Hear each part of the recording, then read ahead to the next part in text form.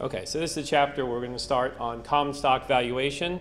And like I said before, this is an important chapter for your project to start understanding how to value stocks and how to put a price on what the stock is worth so you can figure out if it's a stock you want to buy or sell.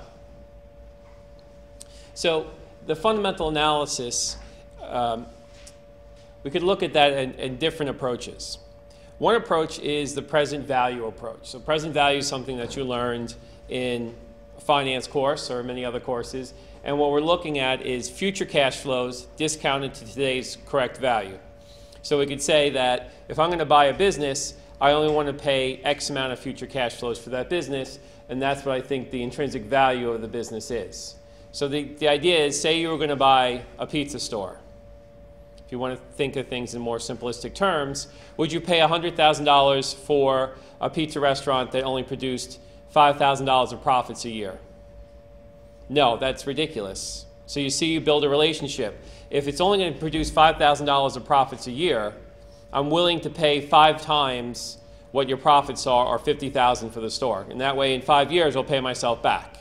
That seems like a reasonable amount of time for the value of this restaurant. So if you're going to value anything, you value a company, you value it. And generally in the finance world, we don't go with net profits because those are manipulated for tax purposes. So we like to go with cash flow, which is a pure number of what money that the business generates. So the idea is if we could estimate the future cash flows, but future money is not the same as money today. It gets devalued through inflation. So we use the present value approach to discount the future amounts of cash flow, add them all together, and come up with a value today that we feel the business is worth. Now, it depends on the industry and the business. Some businesses will only sell for 1 or 2 or 3 times cash flow. Some businesses could sell for 25 times cash flow. It really depends on the business and its future potential, the number of times the cash flow you're willing to pay for it. Because that, you don't want to have too high of a number, because if you buy a business 30 times cash flow and the business is not likely to grow much, it's going to take you 30 years to pay yourself back. And that doesn't seem like an appropriate risk. But if it's a business that has extreme growth potentials, then maybe you would be willing to pay a higher number of multiples of cash flow because you expect cash flow to increase in the future as the business is likely to improve and become bigger and more valuable. Now, the multiples of earnings approach is another way of looking at earnings, and particularly tied to a PE value, price divided by earnings, or we call it PE ratio. And it's, so it's a multiple of earnings relative to the financial performance of the company. Again, it's another approach, but here we're not using time value of money. We're really just using how many multiples sales are compared to earnings, or sales are compared to stock price, or earnings compared to price of the stock. And these are 2 different approaches that we're going to talk about. So let's go back to the intrinsic value of a security. And this is just the basic formula for the present value of the future cash flows.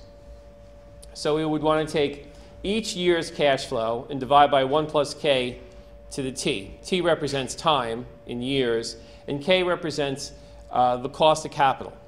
So k can be expressed as, k can go by many names. K can be known as the cost of capital, the discount rate, the interest rate, the required rate of return. So k can go by many names. But k is basically the rate or percentage that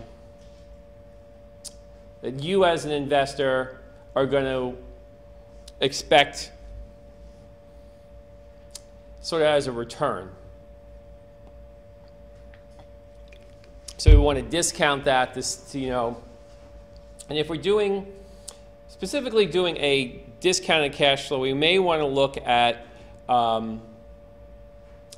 the cost of capital, or the weighted average cost of capital of the company, to discount the cash flows by, because that's the cost that they're paying for the money that's invested in the company that they have to finance. If you're going to be owning the company, you're going to have that responsibility as well.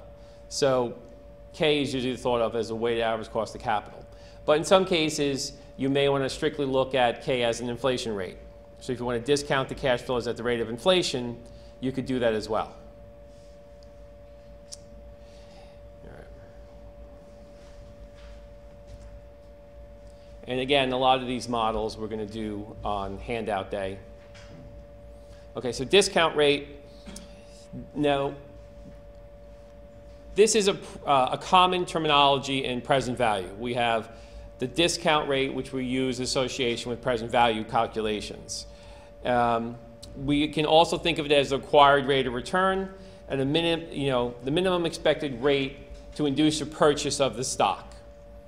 The opportunity cost of dollars used for the investment. So basically, if you know that you can take your money and put it elsewhere at a certain rate of return, say you can get 6% relatively risk-free, and you could use that, if that's your opportunity cost, you could use that as your K as well. So it's really, to determine what you're going to use as your K input is more of a personal interest to how you are investing or how conservative you want to be. Now, for corporations, when you're working, as I did for companies, and I'm valuing other companies for purchase or for mergers or acquisitions, we want to look at our weighted average cost of capital. So if I'm buying another company, I'm going to use my weighted average cost of capital or my cost of capital of the funds I'm using to buy the other company to discount the cash flow out to see what my return is going to be on that money. So investors invested money with me either through stock or bonds, and there's a certain rate of return on that. And that's going to be my K if I'm going to take that money and invest it in another company, because I always want to do better than what I'm paying for my capital. And there's also the capital asset pricing model, which is a model that we've discussed in the past. It's a very common model that utilizes risk to determine the required rate of return. So if you're an investor, if you're not a corporation buying another company with borrowed capital, but you're an investor, you may want to look at calculating your required rate of return on the stock based on the risks of the stock. And the risk is measured primarily in this formula through beta. Now the expected, and these are just the inputs for this discounted cash flow model. So the most important input, I guess, is determining what your discount rate is going to be. And that is from what perspective you're viewing the company. As someone buying stock in a company, probably going to use capital asset pricing model. As a corporation buying another corporation, weighted average cost of capital, I'd say would be the most appropriate. Now the expected cash flow can come in a couple different forms. If it's a utility stock, you may want to look at dividends as your cash flow over the life of the investment, because in a utility stock, they pay a high percentage of their earnings out as dividends, and that's probably the best way to value a company. For other companies that may not pay dividends, you probably would want to look at just the cash flow of the company rather than dividends they pay you as the cash flow to discount. And certainly if you're a corporation buying another company, you're going to go with the cash flow of the company. So the expected cash flows, when I talked about the dividends are always paid out of earnings. So they're generally some percentage of earnings. And that's an important factor. So if it's a company that pays a high percentage of earnings as dividends, then you would want to use dividends as your cash flow in calculating these intrinsic values. If the company really doesn't pay much of a dividend out of their earnings, then you may want to look at the cash flow per share as your expected cash flow. So there is another factor in retained earnings. This is the amount of money that's not paid out as dividends. So when the company makes money, they can do two things: pay dividends or retain the earnings. So the company makes a certain amount of money, they can retain the earnings, keep it, reinvest it in the company, or pay it out as dividends, or both. Take half the money for dividends, half the money for retained earnings. So retained earnings is an important aspect for future growth and future dividends. So if the company doesn't reinvest and buy better equipment, buy other companies, enhance their product lines, expand their locations, they're not going to grow much and not going to be able to support the dividends. So you always want to keep that in mind. How much? So utility, they only keep enough to keep the utility operating and keep it maintained because they are contractually obligated to a particular region and they can't really expand too easily. So that's why they'll pay most of their money in dividends, where a software company probably won't pay any dividends and retain all their money to reinvest and grow the company. So in some cases, you may want to work with the retained earnings rather than the dividends if they pay no dividends. but they're going to produce a similar result of returns for the investor, just depending whether you're getting the cash now or you're going to get the money as far as the capital gains of the company later. Okay, so if we wanted to say the current value of a share of stock is the discounted value of all its future dividends, we have a number of formulas in the textbook that are fairly simple formulas where we basically discount all of the dividends into infinity if it's a perpetuity. Say like a preferred stock would be a perpetuity because a preferred stock is going to pay dividends to you forever. It never expires. So we could use a very basic formula to divide the dividends by 1 plus your K, which is discount rate, to the years of discounting. It makes it easier if the dividends are all identical or if the dividends grow at a consistent rate. If you have a variable discount, a variable dividend, you're going to have to calculate each year of dividends separately and add them together. You have certain advantages if the dividend is a zero growth dividend where it's the same dividend every year like a preferred stock, or if there's a constant growth in the dividend. Then one can easily factor it in a more simplistic equation. So again, these equations will be expressed in a handout that you get a chance to calculate. I'm just really going over the concepts right now. And the concept is, the more dividends you get in relationship to the K, the lower the K, the more valuable the stock. The higher the K, the less valuable the stock. The higher the dividends, the more valuable the stock. The lower the dividends, the less valuable the stock. And this formula captures that equation through this division.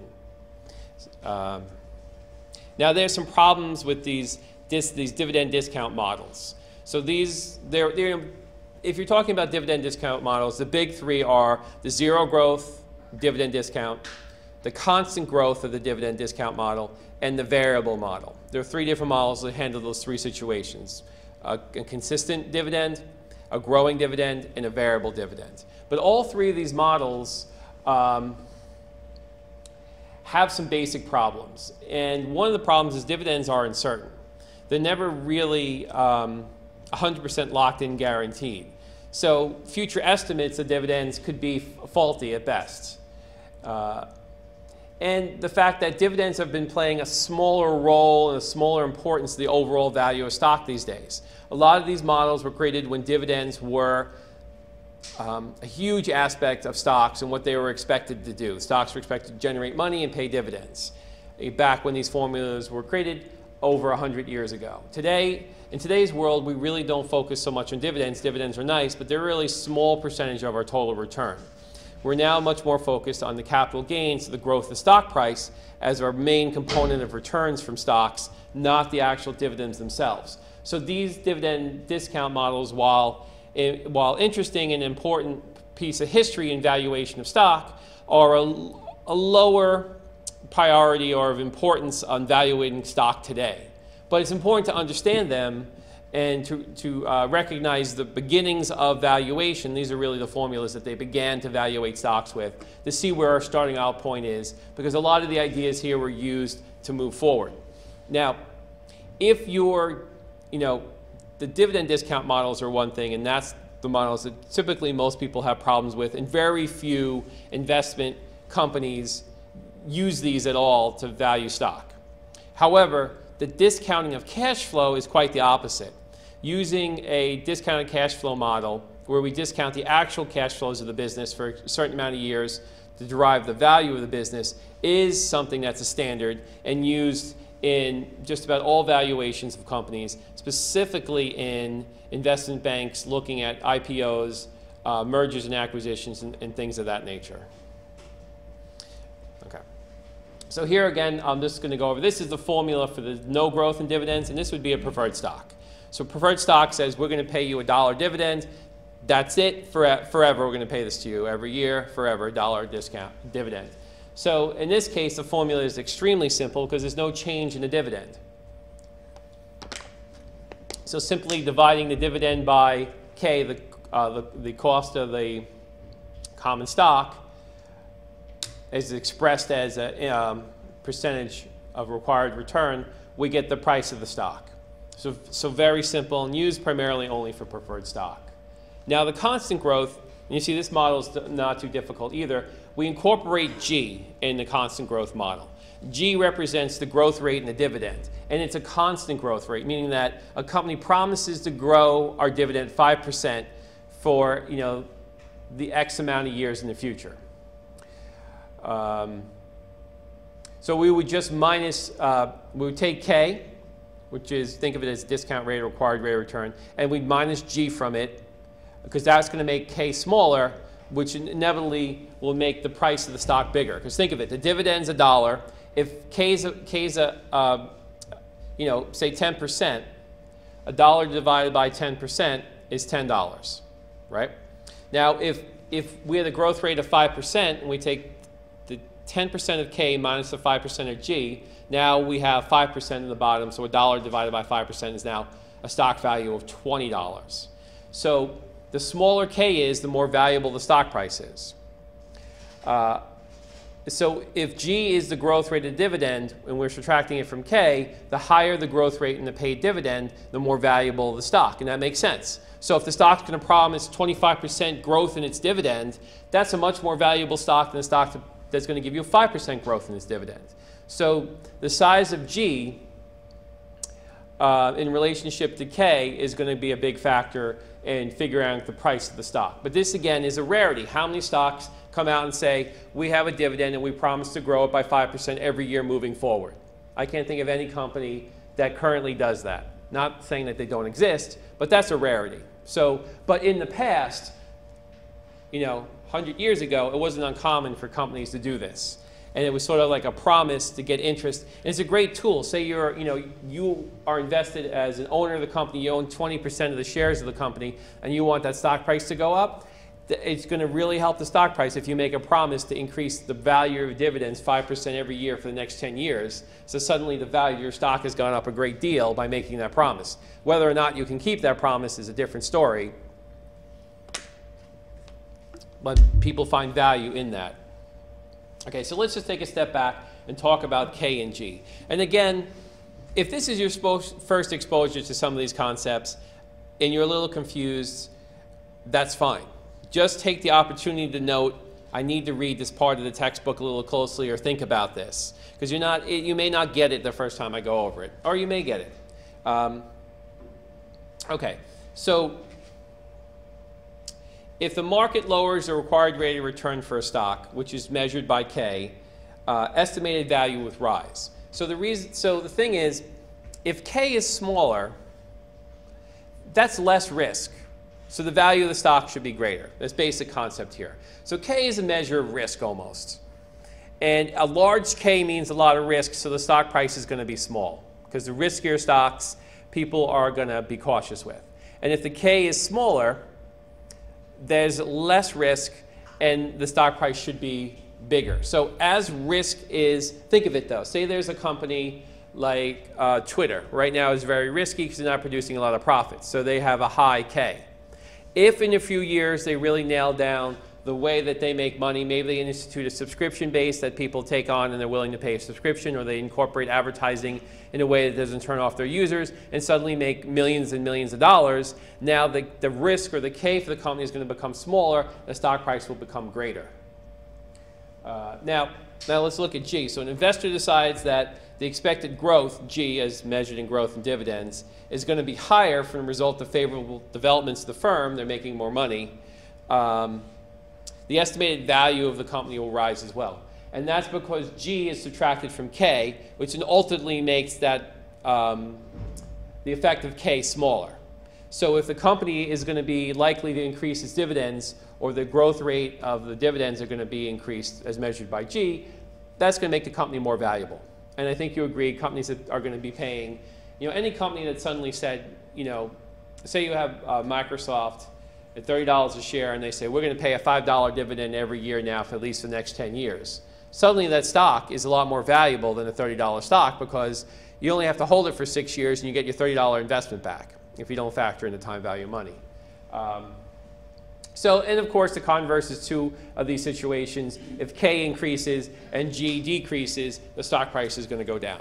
So it's, and if you look at the formula, it's just the mathematics of it. Okay. So if let's talk about the constant growth model. Now,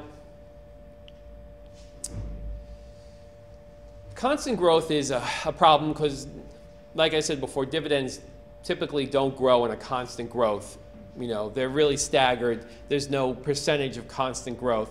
But stocks could grow, you know, stocks can grow over time, but they don't grow at a constant rate either. Stocks grow at a very variable rate. So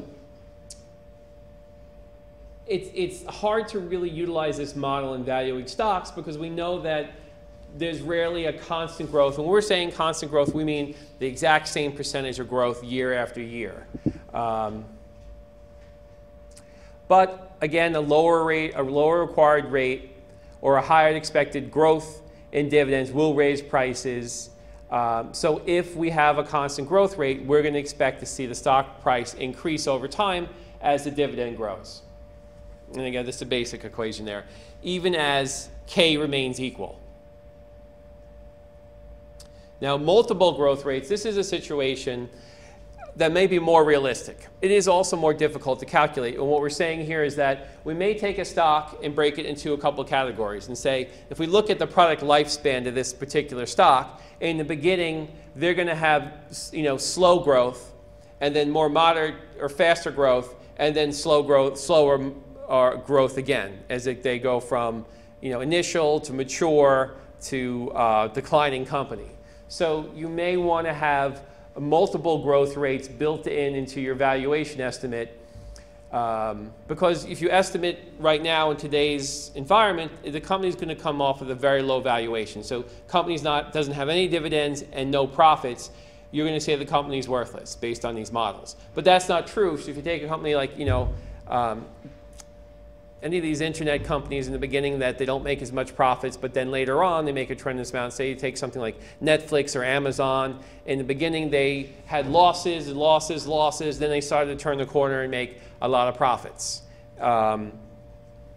You would want to use a multiple growth rate strategy for a company that you have faith is going to grow and become profitable at some point. Maybe you could look at the electric car company Tesla, right? That right now is ramping up to be a really big car company. So if you have faith that their cars, when especially they come out, the lower priced cars, are going to capture 5–10% of the auto market, then you should factor that into your valuation models. And that's one reason the stock is trading so high is because people did just that. At one point, the stock was trading at $40. Then people really realized, you know what? This is going to take off. This company's going to have a lot of sales. They built that into their valuation models and pushed the company up to over $200.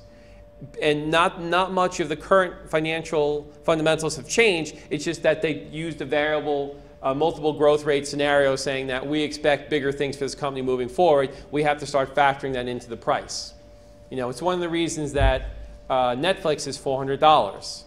It's really not, if you look at Netflix money and cash flow right now, they're not a $400 stock using any of these growth models. But if you factor in the point that in the future, people are going to cut their cable boxes and unsubscribe to their cable services and probably survive on something like Netflix and other related channels. You know, think about, you know, what if Netflix suddenly was offering network TV as well, streaming as well? So basically, you have all the content of Netflix plus the broadcast network streaming through Netflix. Now you wouldn't need any cable, you just need the internet subscription and you get all your content. That would make it basically a nationwide or global cable company, something that cable companies have a defined reach, you only have a regional reach. They can't really grow out of their monopolistic region where Netflix can. So people are seeing that and they're factoring that into their valuation model. So it's, sometimes you have to be a little bit more intimate with the company than just knowing the numbers. You can't just calculate the numbers. You have to know what is their potential growth stages. So again, here, this is specifically referring to dividends, and none of these companies I'm talking about pays dividends. So in that case, I'm talking about this also from the point of view of discounting the cash flow and projecting future cash flow for companies to be much more substantial than they currently are in some kind of multiple growth scenario. But you can also do this for dividends. So if a company was going to say, hey, right now our oil prices are low, so we can only pay low dividends, but we foresee the oil prices will be higher in 2 to 5 years, and we're going to be paying higher dividends at that point. You could use this to value, say, an oil company if they had a better estimate of their growth of their dividends. And maybe oil price is too volatile. It could be something as far as volume. The oil company could say that right now we're only producing 500,000 barrels a day, but when we get this other field online in six months to a year and get those wells working, we'll be up to 1 million barrels a day, and our estimated dividends will double. Then you could use this multiple growth rate, saying, dividends at this particular production stage added to the future of the higher production stage. Okay, so let's switch over to cash flow. Now, cash flow is more realistic today than dividends. Dividends is just a classic approach, but those formulas what was used to build some more advanced valuation models today.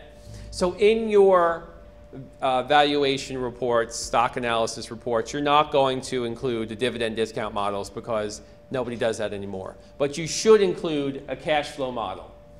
And we have something called free cash flow to equity. And here we're going to look at net income plus depreciation, because we add that back, minus the non-cash, the change in non-cash working capital, minus capital expenditure, minus debt repayments, plus any debt issuance. Not all companies will have all these categories. However, this is just the basic cash flow to equity that's in any standard accounting book or finance textbook.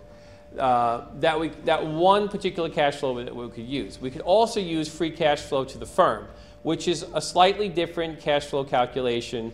Here we're taking what's called EBIT, earnings before interest and tax, and we're multiplying it by 1 minus the tax rate.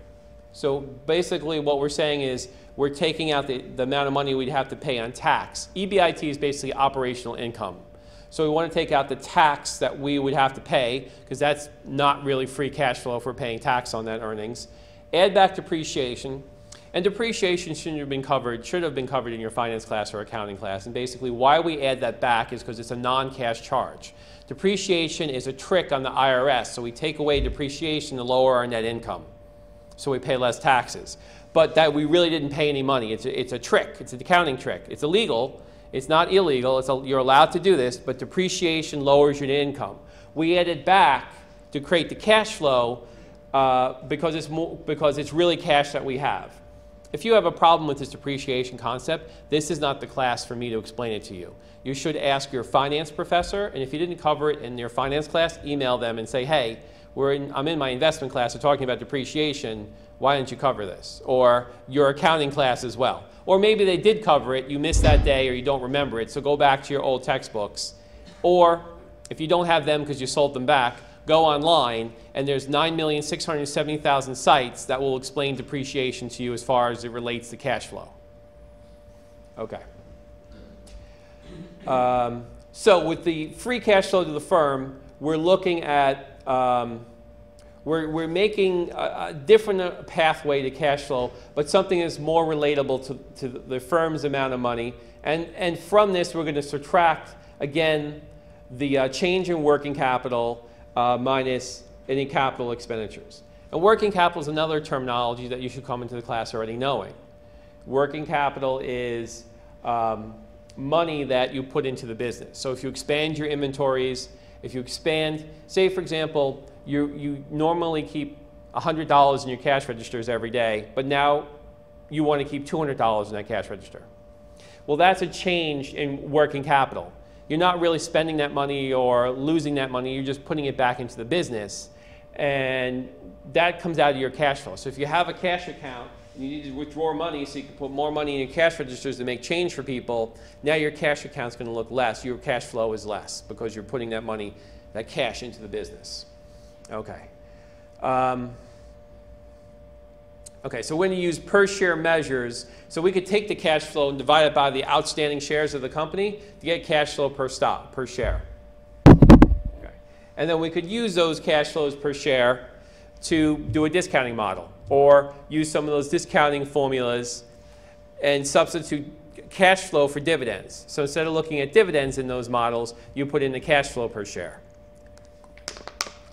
So if I'm going to buy a business, if I'm going to buy a laundromat, I don't want to know.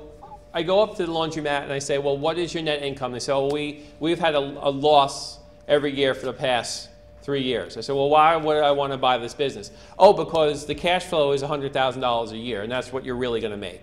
Well, then how do you show a loss? Oh, that's easy. I have a really good accountant. He comes in. I depreciate all my washing machines, and I depreciate,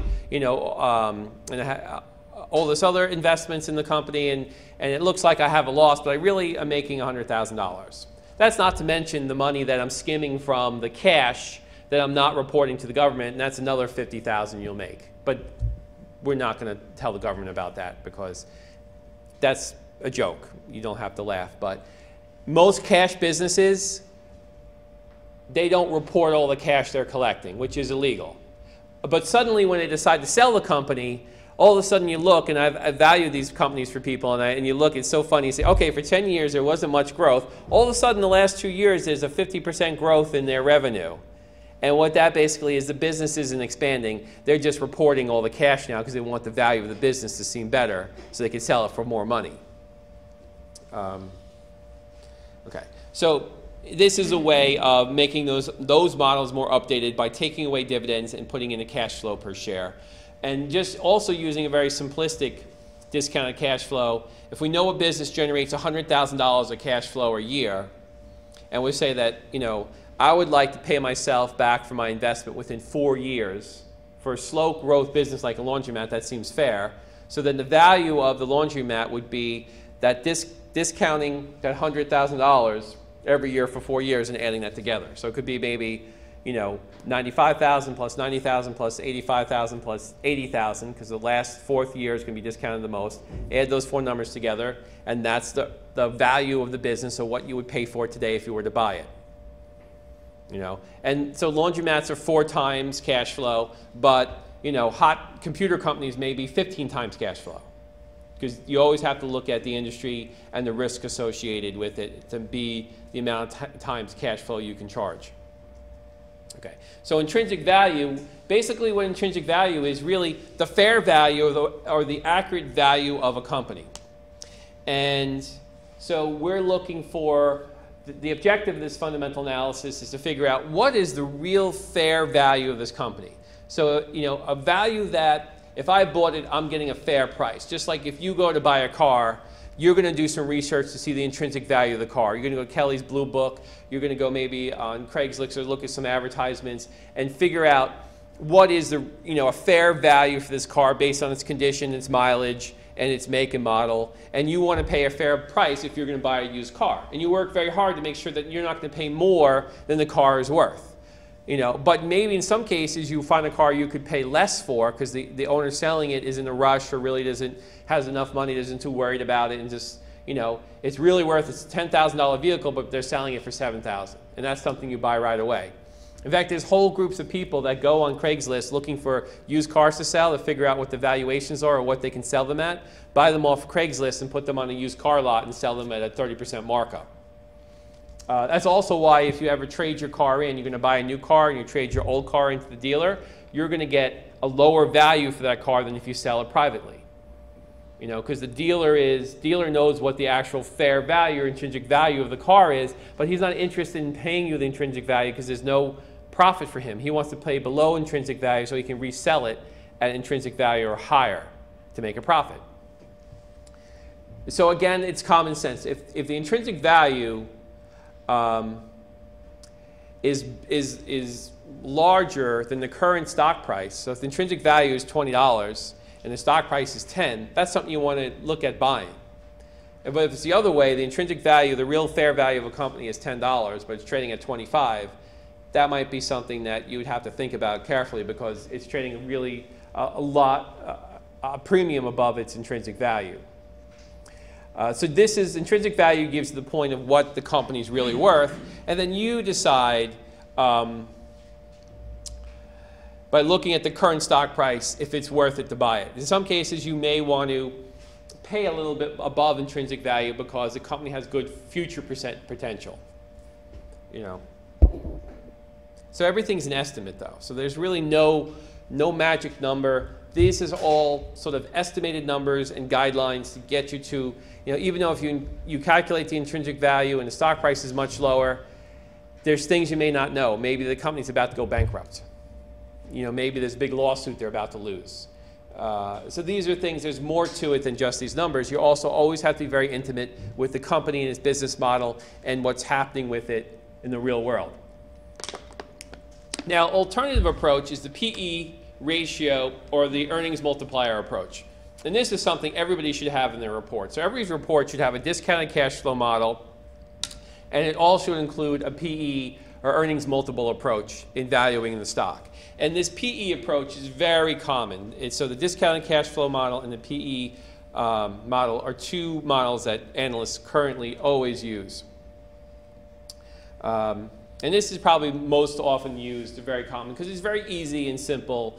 So the PE ratio is the strength which investors are putting on the value of the stock's earnings. So when we look at PE, it's simply the price of the stock divided by the earnings per share. So you have a $25 stock and you have $5 earnings per share, you have a PE of 5, which is very low because the market average is usually 15 the average of most of the markets. So a PE of low is a PE of 5 is very low. That could be a real potential good value to buy. You know, it's like you go to your store that you want to buy these pair of shoes, and for some reason that week they have a 50% off sale. So you're feeling like I'm getting a great value because I was really prepared to pay the full price. And that's sort of what we're trying to look for, stocks on some kind of discount. So if you divide the current market price of the stock by the 12 months earnings per share, and then we get this multiple. Now, what's interesting about this multiple is it's sort of the willingness of people to pay for the stock. So if a stock has a PE of 20, investors are currently willing to pay 20 times earnings. So what do you think will happen if earnings go from $1 to $2? Is the stock price going to remain the same? No, the stock price is likely to double if earnings double. You know, if the PE, and a lot of times the PE does maintain or grow if the earnings are growing. So if the PE is 20 and they double their earnings, not only will the PE likely to stay 20, it may actually go higher to 21 or 22 because it's a growing company. So that's why if you could accurately estimate next year's earnings and you use a conservative PE, you could very well figure out what next year's stock price will be. And companies do release their earnings analysis and expectations for the next year. So when they do their quarterly reports, they will give you projections. This is what we project our revenues to be and our profits to be and our earnings to be. And companies generally do on a consistent basis meet or exceed those earnings. So if you have an expected PE and you have the expected earnings per share from the company that they're committed to meeting or beating, you have a really good idea what the stock price is. But the problem is everybody has this information, so it's quickly built into the price of the stock. So that's why when earnings come out, the stock trades a little bit more, moves a little bit more quickly because it's readjusting quickly because of the new earnings situation. And it's why if companies don't improve or meet their earnings per share expectations, the stock price goes down dramatically because you've really disappointed investors and they're losing faith in you, and your PE level may decline now because of this, and your earnings are certainly declining. So a company missing their earnings targets is really devastating to the stock price. So that's really the biggest. I'm always surprised when some finance students don't realize that what you're doing in finance is helping companies to maximize their wealth and maximize their earnings per share. And so you always have to be focused on profit margins. And the whole stock market is focused on profit margin. If a company comes out and their profit margins start to fall backwards, investors get very concerned. Companies need to be constantly managing their profit margins, and if it looks like costs are going up, they need to raise prices or cut their costs somehow to maintain those profit margins.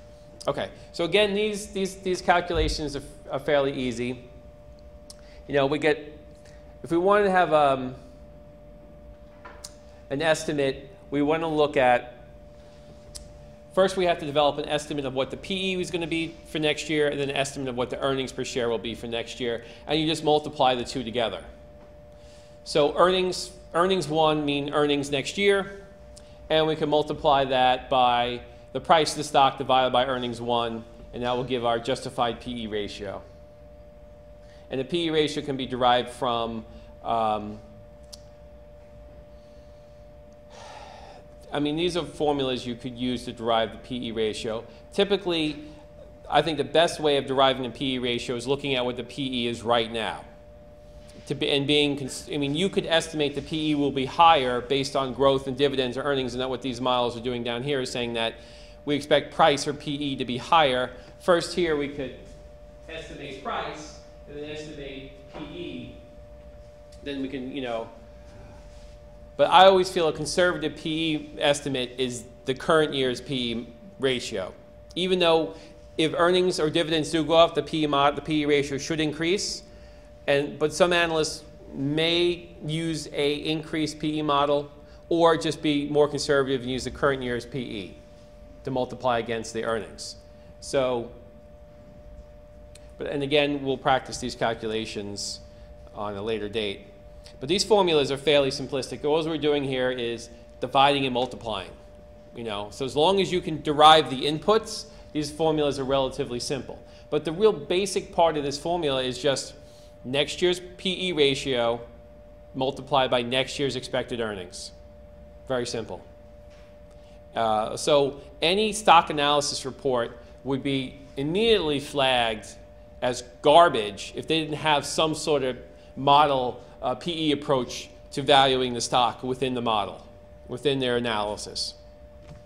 So the higher the payout ratio, the higher the justified PE, meaning that the more money the company is going to pay out as dividends, the higher portion of earnings they pay as dividends, the higher the PE, because the more valuable the stock to investors.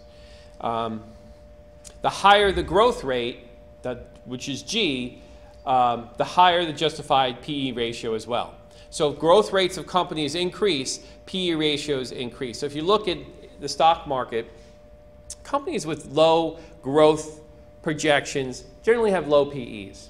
Companies with very high growth projections, there's where you have the PEs that, you know, if the market is an average of 15, maybe right now it's 18, the current market. Stocks that have real good growth potential, they're trading at 25, 30, 40 times earnings. Their PEs are up to 40. And some stocks with very slow or sluggish expected growth rates are 12, 11 PE ratios. So growth has a lot to do with the change in the PE multiple. The higher the required rate of return, the lower the PE. Remember, required rate of return, or K, or discount rate, or cost of capital, the higher this number is, this percentage, the more risk involved in the stock. And the more risk, the lower the PE. So PE multiple is going to decrease with slower growth and more risk will push the PE multiple down, which pushes the stock price down. PE multiple increase with higher payouts, higher growth, less risk. The stock becomes more valuable. The PE is going to increase because as stock price increases and it's divided by earnings, that's just going to be a natural increase in the price of the PE multiple. Now, PE multiple or PE ratio is probably one of the most important ratios to understand, and it's easy to calculate, but it's really important to understand how sensitive it is in the marketplace, how it fluctuates differently for different industries and different companies as well. So, you know, firms can increase the payout ratio to increase the market price, the price of the stock. But however, sometimes rapid growth can affect the riskiness of earnings. And there's a classic model of Boston market at one time was as hot as Chipotle's is today. Lines around the corner, you know, every restaurant, you know, topping their sales estimates, their revenues estimates, and they had an extreme growth, and they borrowed a lot of money to put a lot of restaurants up in a very short amount of time, and they overreach and create a financial riskiness. Their interest on the amount of money they borrowed was greater than the additional profits they were making. So rapid growth can affect the riskiness of earnings. And that's going to affect, the required return because it's riskier. And then can in turn can affect the growth and the risk will affect the PE multiple. So at one point you had, what that time was called Boston Chicken when it was public, and you had a PE of 150, but quickly when analysts started discovering that they were borrowing in a very risky, very high interest rate way, that the new restaurants that are open would never be able to make a profit based on the high rates of interest that they were borrowing. And the new restaurants weren't as valuable locations were putting up so fast. They really started to see a lot of risk in the market, and they started selling the company. And then the company just went bankrupt. And later McDonald's bought them and then spun them off to private equity again at a later point. But that's a classic case of how PE multiples skyrocketed with the growth potential of the company, but then came right back down once the risks were fully exposed, and it ultimately led to the bankruptcy of the company. Now, if we're in an environment where interest rates may increase over the next 36 months as the Federal Reserve and look to increase rates, how does it affect the PE ratios? Now, a lot of the PE ratios are pure optimism and pessimism with stock goers. So if you have a growth bull market, a growing market, and a bull market like we have now, PE multiples generally, like a tide, tend to increase for all companies. As investors are feeling comfortable in putting more money into the marketplace and buying more stock and creating more demand to buy stock, that's going to push up stock prices. And if earnings aren't changing as fast as the stock prices are, we're going to have higher PE multiples. So as interest rates increase, though, however,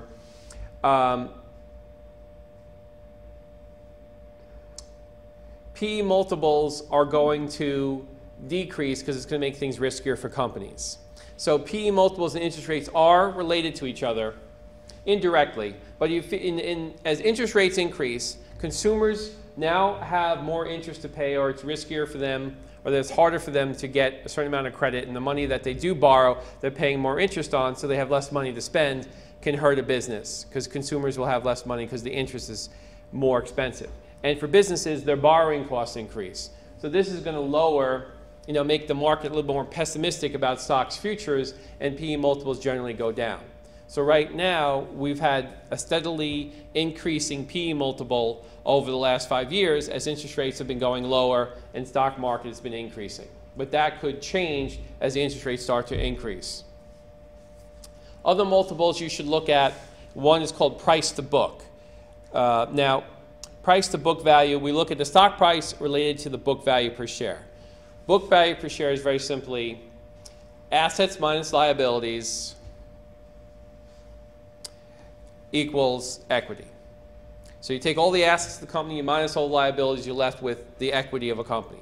Just like if you owned a house, you say my house is worth $400,000, I owe $250,000 in the house, so my equity is really only $150,000. So you look at the true equity of the company, divide that by the amount of outstanding shares, and that's what we call book value per share.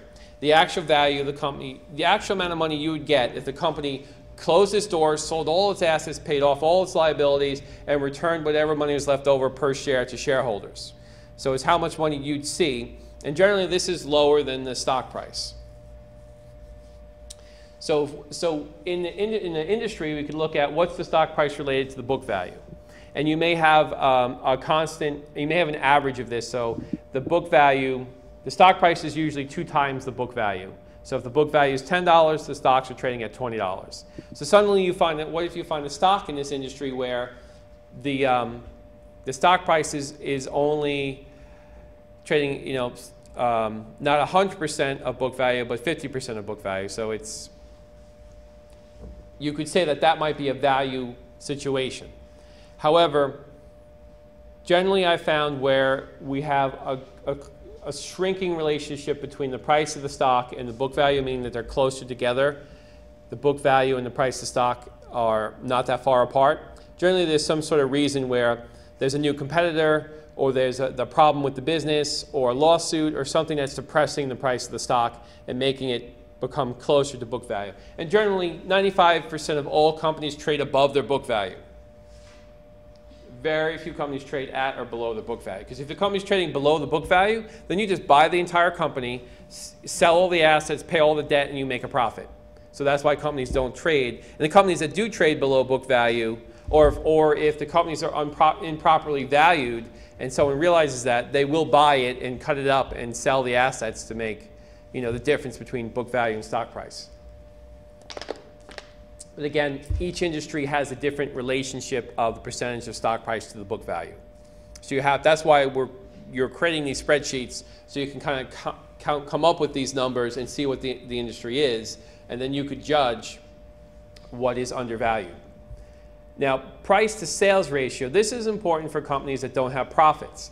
So we could look at the stock price in relationship to the sales per share. Take the total revenues divided by outstanding shares, you get your sales per share. So it's a market valuation of the revenue. So if you're looking to buy, say you're looking at a retail industry and you want to know how many sales are tied to each share of stock. Well, if you buy a share of this retailer, every share of stock, we have a price to sales ratio of 3.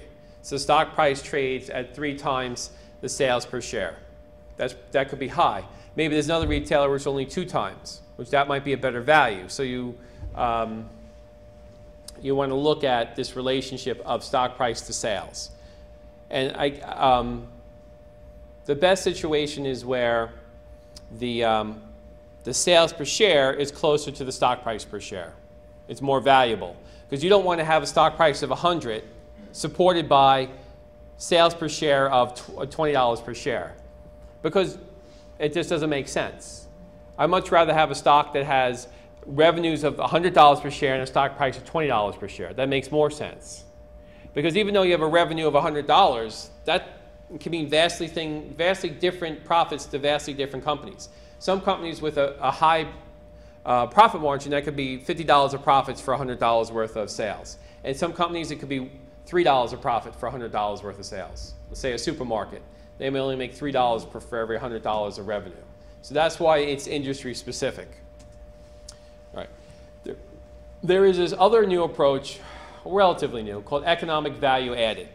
And this is something that I'll explain the concept, but it's better to look at the calculations. But it's a newer technique, and what we're doing is we're looking at the actual value created, or economic value created by the business. So we want to look at the difference between the operating profits and the company's true cost of capital for both its debt and equity. So we take the profits of the company and we want to subtract the costs of debt and equity. So debt has a cost that's very definable because it's the dividend or the interest you pay on that debt. So it's easy to calculate the cost of debt. The cost of equity is sort of that capital asset pricing model, or the required rate of return. The K is really considered the cost of stock. So we look at these inputs. You get your company is made up by money raised from from bonds and from stock. So the money that was raised, that's the capital investors gave you to run a company. And that capital has a cost. So if you take your earnings and you subtract out the cost of that capital, you get a real, true economic value added, as they call it. So if the difference is positive, meaning that you've created more value than the cost of the capital, you've created actual value for your company. So it's a truer measure of profitability, and it makes it a more simple calculation. And again, something we'll explore in the handout. So if we look at the formula for calculating EVA, we take the net operating profits after taxes, or what's called as an abbreviation NOPAT, and we want to look at the net operating profits, or sometimes simply called EBIT or operating profits, but we want to take taxes away from that. So it's not net profits. That's taxes, interest taken away. We want to look at the operational profits of the company, take away the taxes, and then take away the cost of capital. And that will tell us if we actually created some value above the cost of the capital. So it's a good measure of financial performance and wealth created by a company that's not And that's why we work with operational profits, not net profits, because net profits, we're taking away taxes, and we're taking away depreciation, and we're taking away interest, and it's just not a truer picture. So this gives you a truer picture of, and if you go to these PowerPoints, there's a link here. There's a little video from Investopedia that explains this with some graphics, a different perspective on it. So if I would recommend watching that, as well as, I mean, we're going to discuss it again and work on this again, but it's something that I think your report should include. It's a good additional measure. So going back to the original argument, what is the best approach? I feel from my background that the discounted cash flow technique is the best approach in valuing a stock. I mean, earnings multiples and relative valuation techniques like EVA are good, and I think they all should be done. You should do all three of these valuations: discounted cash flow, earnings multiples, and relative valuation, to look at the company from three different perspectives. But if you go to a corporate world, you know, come out of the stock investing, stock analyst world, you go to a corporate world, as corporate valuations go, we use discounted cash flow. If we're going to buy another company, you know, and being a financial manager at companies, you know, I was involved in analyzing the value of the companies. The way we do it in the corporate world is we look at valuing the cash flow, because to us, and if you look at even a small scale, a small investor buying a local laundromat, liquor store, pizza shop, you go with cash flow as well, because you don't have these other stock multiples and things to look at. Cash flow is the purest way. Discounted cash flow is really the purest way. The only thing tricky with the discounted cash flow is how many years are appropriate for the business. That's the one real subjective point, is how many years of cash flow do I want to add together? 5, 10, 15? It depends on the industry. And that's why you need, a lot of people buying these companies need financial analysts to say, who specialize in this, to say, okay, for this industry, typically companies pay 8 times earnings. And this is what we believe is a fair price for the business. $800 million would be a fair price for buying the business. Let's offer them $600 million and see what they say. Just like if you were going to buy a house, you figure out what you feel is the true value of the house, and you see if you underbid, see if you can buy it for less. So you can create some instant value when you suddenly own it. So conceptually, the best estimate of the current values of the company's common stock is what I feel is the present value of its cash flows generated from that company.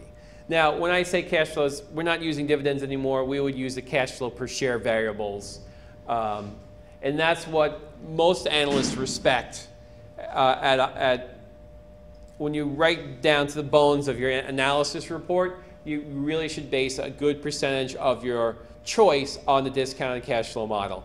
But you do need to have those multiple earnings or relative valuation techniques to support that. So it's great to say that this piece of evidence says the value of the company is this, but I can support that with these additional valuation models also support the conclusion. So you're building a case. So a lot of these analyst reports, is you building a case to convince someone to buy or sell a stock. So the more arguments you have, the more likely you are to win a case. It's sort of like a law case. You have to come in and say, you don't want to build your whole case just on one argument. If you have multiple arguments or multiple witnesses, you know, corroborating the fact of the valuation of this company, you're more likely to write a very persuasive analyst report. Now, hopefully your recommendation actually becomes fulfilled and correct, and that's, as an analyst, how you build a reputation, that your reports lead to successful investing. Now, the PE multiple approach that I spend a lot of time talking about is very easy to use, and it's a very good approach for a quick analysis. But that should always be included as well. The PE multiple approach is, I think, a lot more accurate than any of the dividend valuation models. You know, the PE is something that in the investing world, everybody understands PE. Everybody has an innate sense of it, so it's always important to include that in any valuation report. Now, it is always important to also spell out or to warn investors that you're dealing with uncertainties in the future. the economy, competition. So when you calculate the intrinsic value of a company, it's an estimate, no more, no less. It's never really promised to be an exact figure that this is, what's going to happen. It's your best guess, and it's subject to error. And any really good investment report analyst will state at the end of the report somewhere in the risk section that this is all based on data derived from the company and the current economic conditions, and there is a chance that these estimates or predictions will not come to fruition, and this may not actually be how an accurate valuation of this company moving forward. Now, kind of just one interesting thing to talk about. In the year, we had a couple bubbles of the last decade, 2000 and 2008, and we had this new bubble economy in the year, like the late 1990s, early 2000s, where analysts and investors, they didn't want to talk about earnings per share or cash flows or PE ratios. They want to talk about a new fantasy world where these companies' variables didn't exist, that there's because of the internet and because of the way these new internet companies are being made, and the new realities of the productivity of the economy, that we can't look at these old valuation models anymore. They're no good. We now have to live in a new world, and in this new world, we have PEs of 150 for, Cisco, and 650 for Yahoo, and 640 for JDS Uniphase. And in this new world, this is possible. And that's the story analysts are trying to say to everybody. So in the year 2000, all these reports were coming in. Yahoo at 150 had 25 to 50 analysts saying buy, no one saying sell Yahoo. And with a year later, it's trading at $35 a share. And not much longer than that, it's $12 a share. So in every time in history where people tried to move away from looking at earnings per share, cash flows, or PE ratios because they didn't like the fact that it grounded the stocks to a lower price, that's pretty much where anybody can determine when a bubble is formulating. So when the multiple valuations far exceed the historical norms in PE and cash flow and earnings per share relative measures, that's when you can say the market is really disconnecting from the valuation or the intrinsic value of the stocks. And when you see that disconnect, you know that you're in a bubble phase. I saw that it's easier to explain to people in the real estate world. When you look at a house and they're saying this house costs $1 million, but you say to yourself, does all the nails and the boards and the appliances and the flooring and the light fixtures and the sheetrock, does all of that add up to, ignoring the cost of the land, say the land is a separate price, does all of that add up? If I was to build a brand new house today with all these materials, would there be anywhere close to $1 million? And you actually do the estimate, and I found, okay, to get all that done with the labor is $200,000. Why am I paying an $800,000 premium? Because the real estate became disconnected to the true values of the home. So the home has a value that's first based on the value of the land and the location of the land. Real estate's all about location. And then the actual value of the house, the size of the house and the components and the materials inside the house. So there's a true valuation you can put on a home. In a bubble situation, the house price trades at 2-3 times that valuation. And that's how you know you're in a bubble, because you're saying there's no way the house is worth that much. And there's times when the stock prices, you go, there's just no way the stocks are worth that much. And that's as an experienced investor, you say, okay, now's the time for me to pull back on stocks a bit, maybe put more money in bonds or more money in cash because this market is crazy. But I'm not advocating market timing. We'll talk more about trading strategies in a later chapter. But sometimes when things look really crazy and they feel crazy to you, it may be a time to be independent and think, okay, I know everybody's saying that this is accurate and true and this is how it is, but is it really? And a few people like Warren Buffett and a few people back in 1999, year 2000, were really warning about this and saying that this is ridiculous. If you look out through history and historic norms, this is not normal. But people had a good way, a very convincing way of convincing themselves that these prices were normal and convincing small investors to keep investing more money in these outrageously bubbled markets because they didn't know any better. They just listened to these analysts. So that's why it's always important to do your own analysis and get your own true perspective rather than listen to anybody else, because they may be drinking from the same confusing potion that everybody else is drinking from, and they're all regurgitating what they're saying anyway. So that's why your original analysis is more important than anything you could buy or read from somebody else, because it's not that difficult to do it, and it's generally a more clearer perspective than a lot of the analysis that's currently out there. Okay.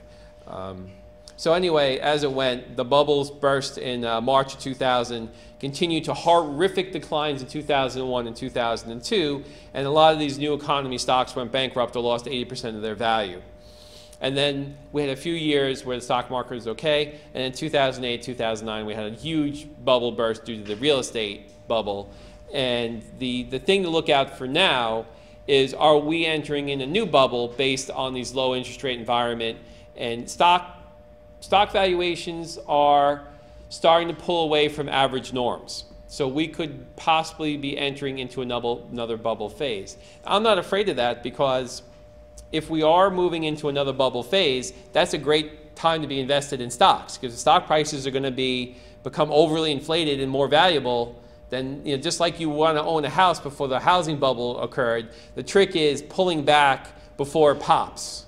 And that's the thing that very few people are able to do. And here's just an example of a few stocks that are gone, like eToys, $247 million worth of debt before it even made any profits, gone. Pets.com, gone. A learning company, bought by Mattel for $3.5 billion, sold for $27 million in 2000, only a few years later. GeoCities, purchased by Yahoo for $3.6 billion, then closed in 2009. So you look at some of these purchases today of these big companies buying, Facebook buying Oculus, people looking at making offers for billions of dollars for a company like Snapchat and different things. You see some of these similarities between the internet bubble of 2000 and some of the internet craziness that's going on with some of the valuations of small companies with no profits that people are offering billions of dollars to.